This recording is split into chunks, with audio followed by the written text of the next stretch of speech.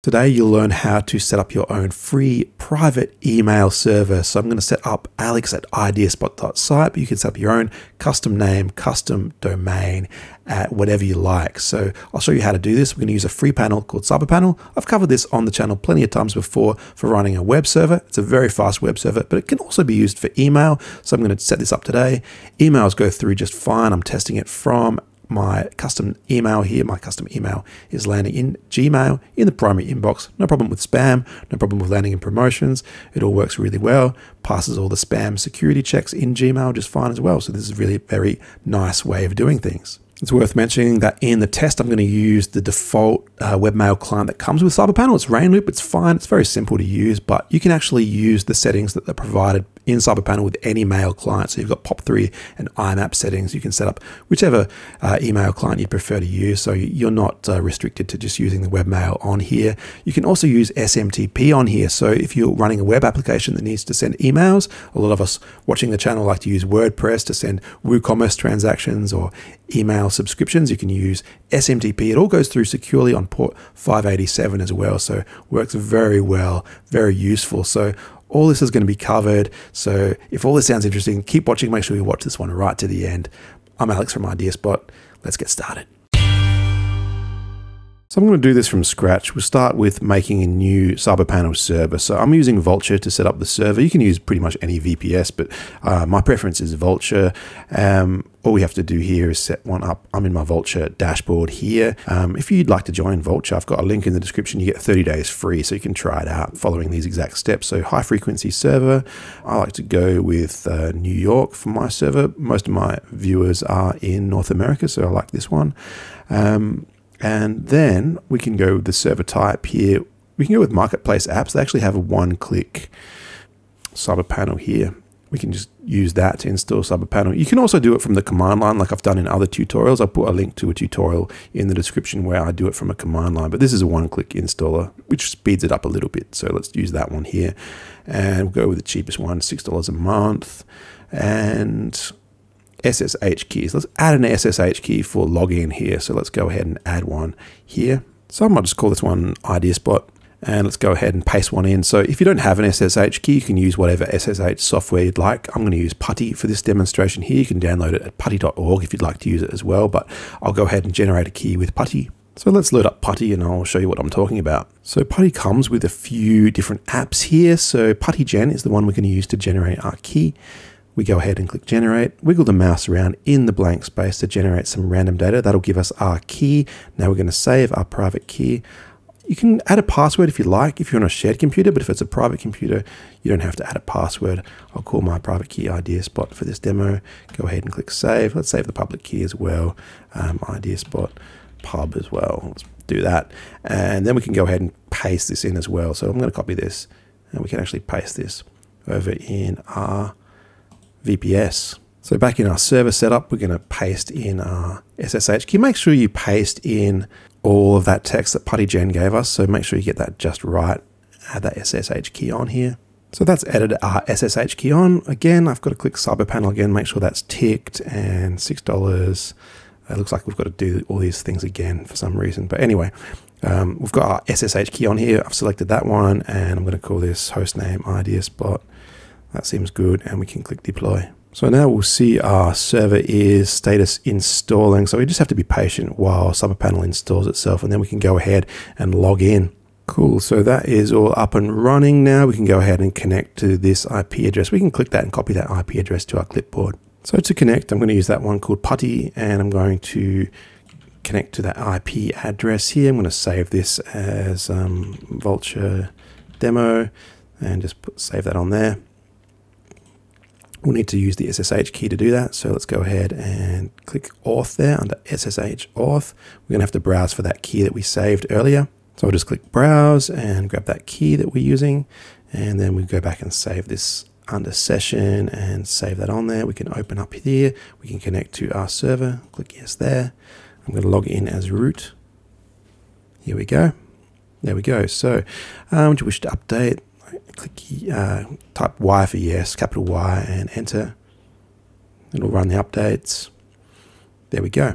Great. So we're logged in as root. Now, the best thing to do here is set a new admin password for the web admin. You can also get the password by typing that in, but the best thing to do is admin pass, put in a nice strong password, hit enter, it'll say admin password successfully changed. So now we can go ahead and log into CyberPanel through this login here. So let's go ahead and do that. Paste that in here. So we'll get an SSL warning. We can go through to our CyberPanel dashboard now. We'll get and log in here. We'll use that password that we just set, and the username is admin. We can go ahead and sign in. All right, so we can go ahead and start setting up our email server now. So let's go to websites. We're going to create a website. So we just need to fill in this form. So package is default, owner is admin, domain name. For this demonstration, I'm going to use ideaspot.site for this demonstration. Put an email address in there. PHP 7.4 is what we're going to use today. Now, the only additional feature you really need here is DKIM support. We can go ahead and add SSL on the host and base dirt protection. May as well do that while we're here. Go ahead and create a website, but DKIM, it'll work just fine just from that. But let's go ahead and wait for this to get created. If we want to run a website on here later anyway, we'll have the SSL set up already. So I think may as well tick it at that point. But this is successfully installed. We can go back. The next thing we're going to do is we're going to point our ideaspot.site domain over to this IP address. So let's go ahead and do that. So this step's going to depend on where you bought your domain from. I got this from namecheap.com, but every other domain management is pretty similar. We just have to use our DNS management and point our domain over to that server. So to do this in Namecheap, we're going to use Namecheap Basic DNS. We're in our domain here, and then we go to Advanced DNS. And we're going to start adding some records. So the records we need to add, we get to them by going to DNS in CyberPanel and add and delete records. That'll take us to here. These are the records we're going to start adding over to our Namecheap or whichever DNS management we're using. So the first one is an A record. We're going to use ideaspot.site, and we're going to point it to that IP address. So that is just a matter of going add a new record, A record, and the host is at, IP address is that. And we click that.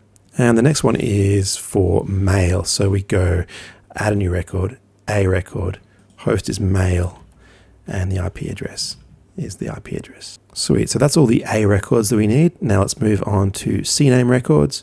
So here we're going to use www to Ideaspot site. We're not going to use an FTP server on this at any point, I don't think. So let's go ahead and just add the www on here. So CNAME record, www. Target is Ideaspot site. And that looks all good. And then we're going to do MX records. So MX records are the next ones we do here. So under MX, we've got Ideaspot site goes to mail Ideaspot site with a priority of 10. So let's go ahead and do that. So in Namecheap, this is separate. You might actually have MX records in your list, depending on where you're doing this. But on Namecheap, there is mail settings here. So custom MX is what you use on Namecheap.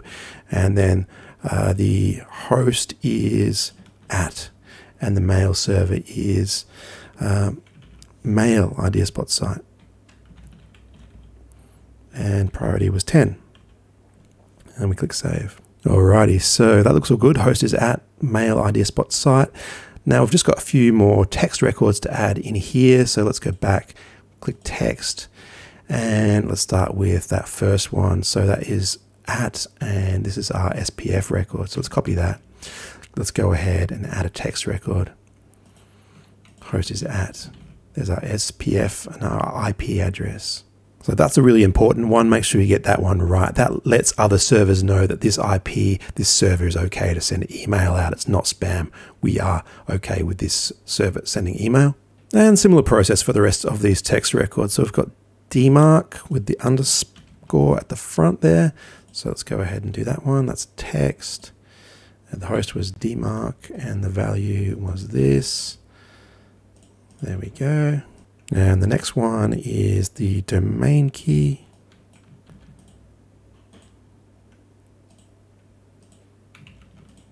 Oops. The value there was that. Cool. And the next one was our DKIM thing. So that is default domain key.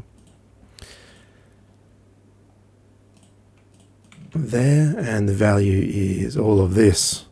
There's actually quite a bit to paste there. It doesn't show it all. Make sure you get all that. I pressed Control A to get all that and paste all that in. So that's our public key for our mail server. That means that it confirms the identity of our mail server. That increases our trustworthiness on our server. So these are very important steps to get into your DNS records. Now, one thing to be sure of here, you'll notice that there's no quotation marks around that key. If you look on here, there's quotation marks on there. So this Namecheap has automatically taken those out. Not all DNS managements do that. I've actually had trouble once when I actually left those quotation marks in there. I think it might have been on Cloudflare. It didn't work. You'd make sure that those aren't actually in your DNS records, those quotation marks. But I think this is all the records we have to do. SPF isn't there. SPF was actually under text. That was our SPF record. So I think we're all good. We can go ahead and start sending email nearly. One other thing that's important to do is our settings in Vultr. You can set up reverse DNS. So we can set up the reverse DNS. Right now it's pointing to vultr.com. We want to set that to ideaspot.site. So let's go ahead and do that. Now it's going to be different depending on where you're hosting your server, but it's going to be in your network settings under reverse DNS. So Contabo or Hetzner, or DigitalOcean, Linode, they'll all have their own way of doing that, but this is how you do it on Vultr. So you'll need at least one of your own domains in there, and then you'll need, for that domain, you'll need a text record with the SPF, with the IP that matches as well. So then it'll all work, all your SPF test will validate, and it can look up that in reverse as well. So that's an extra layer of trustworthiness it adds to your config. So before we start trying to send email, it's worth just checking on what's my DNS.net. Ideaspot site MX is hitting the mail ideaspot.site. That's resolving just fine. Let's test the A record here. This is all hitting the correct IP address. I think we're pretty much good to go. It looks like all those DNS settings are live. The other thing you can do over mxtoolbox.com reverse lookup, you can put in the IP address and you can hit reverse lookup and just make sure that's hitting the domain that you set it to. So we wait a second here and it should be hitting the Ideaspot site. So that looks all good as well. One other thing that CyberPanel does support here is SSL for email. So we can actually set mail server SSL here. So under SSL, mail server SSL, let's click that one, select our website there, and go ahead and issue SSL. Now this does take a few seconds, so be patient while this works. So that's all good. Our mail server is set up. We may as well do this for our actual host name as well. So let's do hostname SSL and go ahead, select our website and issue SSL for the host name. All right, that's all done. So that looks good. We can actually access our CyberPanel through our domain on port 8090 rather than through the IP address there. So let's may as well go ahead and do that. So let's make a new tab. So if I go over to ideaspot.site:8090, it'll take us to our CyberPanel. We can log in with the same admin and password that we used earlier. Go ahead and log in. That'll take us to our panel. And now we're operating from our domain name rather than from just a plain IP address, which is a bit nicer. Let's go ahead. We can start creating an email address. So let's select our website, Ideaspot site. Now we can put a name in there. I'm going to put Alex at Ideaspot site for our address. Nice strong password in there and click create. So that looks all good. Alex Ideaspot successfully created. Now to actually send email, we can go to email and we can go to access webmail. So this is an open source free front end for your webmail. So this is called Rainloop. You can log in with your email address there and the password that we just set up. Go ahead and log in. So this looks all good. Let's head back to CyberPanel now, and under email, we can list emails and select our domain. And you may actually get this SSL warning here. We can click fix. I'm not sure what causes that, but just go ahead. It should automatically reconfigure the SSL so it works properly here. So we'll get our success messages there. That looks all good. Now these are your mail settings. You can use these on any mail client. So if you want to use Outlook or your mobile phone mail client or whatever you'd like, you can use these server details along with the password we just set up, and you can check your email in other clients rather than using Rainloop. But let's use Rainloop for this test. Let's go ahead, set up a new message and test it out. So I'll just set up an email to test it out, to send it to myself at Gmail, and let's go ahead and send it. Lovely. So this arrived very, very quickly in my Gmail in the primary inbox. So that was all good. No problem with going promotions or spam. If we go ahead and click on it, we can see our email there. And if we go ahead and show original, we can actually see it's passed the DKIM, it's passed DMARC, it's passed SPF. So all these spam tests, it's passing just fine. The other really good test to run is on mailtester.com. You can send an email to the address that they generate there. Copy that. Let's send an email to that address. So I'm going to send our test email to that test address. Go ahead and send it over. Now wait a minute or so to make sure it goes through, then check your score. So this is pretty good. It says your email is almost perfect. We've got 8 out of 10. There is one thing we can improve, and that is just because ideaspot.site doesn't like .site, doesn't like these new domain, top level domains. It likes traditional .com, .net, .edu, .org, not .site, not .space, not .xyz. Those ones, you lose 2 points. But if you were using a .com or a .net, for example, you get 10 out of 10 in this situation. So this is perfectly good. And as we saw, it's working just fine in Gmail anyway. The other thing we can do is set up a website on here. Just test that out, how that works as well. So websites, list websites. We've got Ideaspot site here. We can click manage. From here, what we should do is we've got SSL already on here, so that is all good. We can do rewrite rules. Let's add a rewrite rule to force HTTPS. Save that on there. That's all good. We can put a website on here with WordPress pretty easily. So choose WordPress with Lightspeed Cache here. I'm going to call that Ideaspot. That looks all good. So we've got email to log in, email for the admin, nice strong password there. Leave that part blank, click install. This is going to install WordPress on here. So that takes a second, but that looks all good. So we can get into WordPress, ideaspot.site/wp-admin. Go ahead and log in with our username and password that we just set up. So that's what I just used here. We can go ahead and log in. Lovely. Now let's head to plugins. Now we can go ahead and add new. I'm going to get an SMTP plugin here. So SMTP, we search here. And the one we want is this one here. So go ahead and install WP Mail SMTP. This is the most popular one, has 2 million installs. We can activate that one. We don't need to do the wizard. We can go back to the dashboard. That's just a matter of going to here and putting in our custom SMTP here. So other SMTP here. There we go. Now we're just going to fill this stuff out here with our information from our email here, list emails, I think. So we're just going to fill this information out here with the details that we get under email and list email. So we need our SMTP server host name. So that's going to be mail Ideaspot site. We're going to use TLS and authentication is on. SMTP username is our email address. Let's pop that in there. Password is our email password. So that stuff all looks good. We're going to save that in. All looks good here. We can run an email test and we can send it to, let's send it to Ideaspot class. Go ahead and send that test email. Got a success there. And over in Gmail, that SMTP worked just fine as well. So we've got free SMTP set up that we can use on websites or other apps on WordPress, for example, WooCommerce, whatever you like. Or your transactional emails can be sent using your own mail server just fine here. So let's have a look at our details, and it's passing all our checks. All our security checks are going through just fine as well. So that looks all good. I should also mention just quickly that replying is working just fine as well. I replied there and it showed up straight away in the inbox of my server. So it's working quite well. This all works very nicely for SMTP and for your mailbox. So custom emails, you can have as many as you want. Basically, there's no limits and it's all free using CyberPanel. So I was using Vultr to set this up. That worked really well and you can try it out for yourself on a 30-day trial. If you like, I'll put that link in the description. I've seen this work quite well on Linode as well. I'll put a link for Linode there as well. I've seen it work on Hetzner. So yeah, most servers, I think this will work just fine. If you're happy with installing CyberPanel, you can get this up and running. So thanks for watching. I'll see you next time.